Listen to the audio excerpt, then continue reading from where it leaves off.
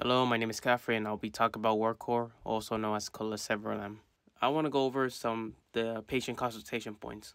Side effects may include dyspepsia, nausea, nasopharyngitis, headache, and fatigue. And we also want to counsel patients to take tablets with a meal and liquid. Immediate report symptoms of severe abdominal pain or severe constipation, and also instruct patients to consume a diet that promotes bowel regularity. Report for symptoms for acute pancreatitis, such as abdominal pain that radiates to your back or tenderness when touching the abdomen. Also, lastly, it's important that we advise our famous patients of reproductive potential to take an oral contraceptive at least 4 hours before taking. Drug may reduce the effectiveness of oral contraceptives. Now, I want to talk about some interesting facts. So, Welchol was FDA approved back in 2000 and was developed by Gertex Pharmaceutical, which later the company was acquired by Genzymes. The product was marketed by Daiichi Sankyo as Welchol here in the States. For the generic Welchol, it will start hitting the market in the early 2018.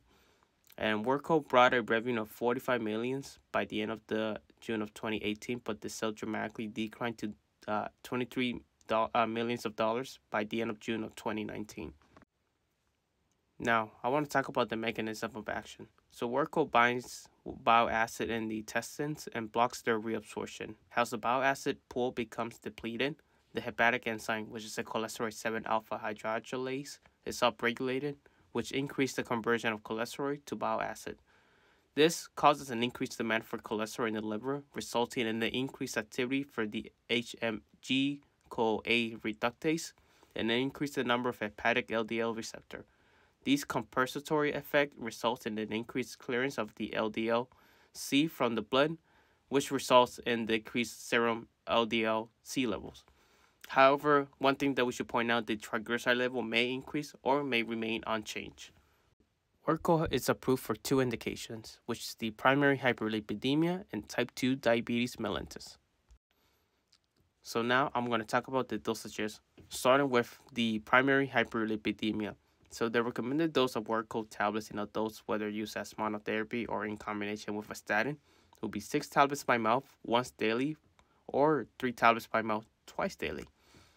Now, in terms of the recommended dose for Welchol oral suspension in adults and children, it ranges from 10 to 17 years old of age. You take either 1 packet of 3.75 gram once daily or 1 packet of 1.875, which is half grams of packet twice daily.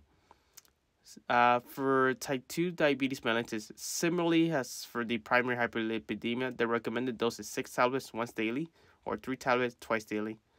And in terms of the oral suspension packet, it is practically very similar from each other, which is either 1 packet of 3.75 gram once daily or half packet of 1.875 grams twice daily. So now I'm going to talk about the contraindication. So Welchol is contraindicated in patients with a history of bowel obstruction, serum of triglyceride concentration more than 500 milligrams per deciliter, and lastly, a history of hypertriglyceridemia induced pancreatitis. Now, I'm going to talk about the adverse events.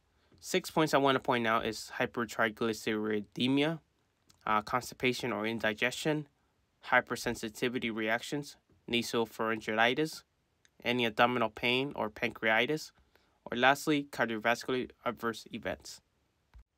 Now, I'm going to talk about the drug interaction. So the first row, drug with a no interaction with Colesevelam.